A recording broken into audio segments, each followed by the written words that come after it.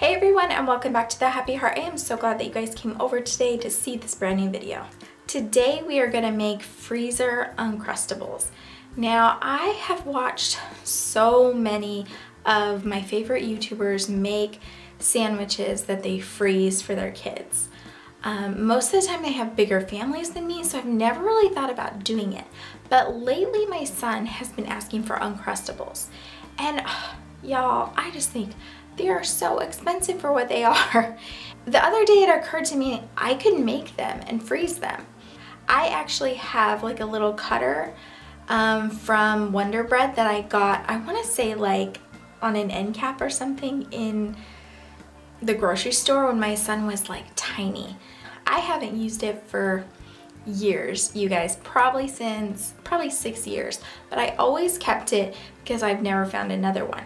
Now you could do the same thing with like a cookie cutter, biscuit cutter, stuff like that. And so I am gonna try to make freezer Uncrustables, and I will let you know how they turn out. If you haven't already, go ahead and hit that subscribe button and those bell notifications. I would love to have you a part of my YouTube family.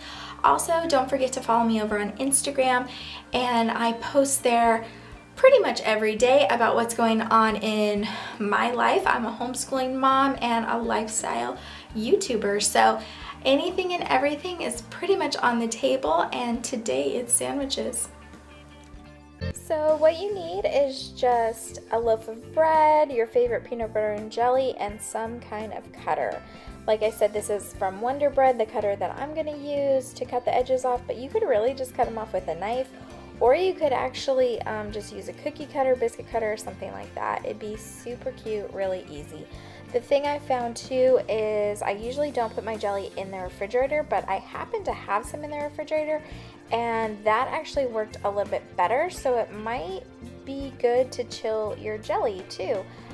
According to all the videos that I watched, it said to put a thin layer of peanut butter on both sides, and when you buy the Uncrustables in the store, it actually has peanut butter on both sides. There must be some kind of science to this, which I'm sure somebody who is smarter than me can explain, but it really did help that the jelly was chilled. I tried to use the squeezable one that was just in my pantry, and it did not work very well.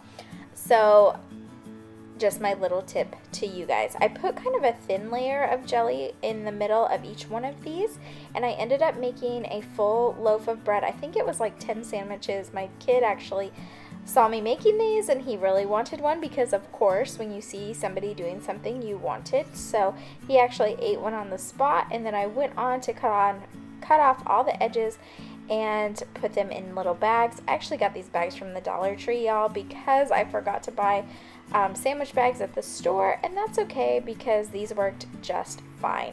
I just made sure that I got all the air out of them, and it worked beautifully. We actually just got back from a weekend getaway, and Mama did not want to cook tonight, and so I said, why don't you take one of those out? So he actually ended up taking a peanut butter and jelly sandwich out and having some fruit with it for dinner tonight, and he seemed fine. So he said that it was really good and that it froze really well, and it didn't take very long for it to thaw. So from what I understand, most of the time if you put these in your kids' lunches or something like that, they do thaw by lunchtime from early morning.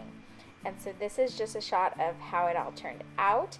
It was super easy. The process maybe took like 20 minutes, and it was really good because I am the type of homeschooling mom where I end up cooking like a full-on lunch meal. I have no idea why, you guys, but I end up cooking like full-on lunch meals instead of doing something easy like sandwiches.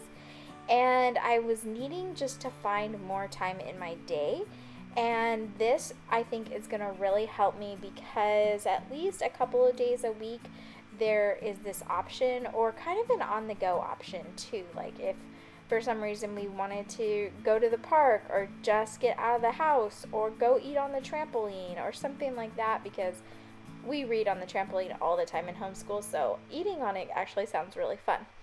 But just keep in mind that it doesn't matter the size of your family, it matters that you're getting more quality time with your children. And I had put off things like this for years, thinking, well, I only have one child, I don't really need to do that, it's not a necessity.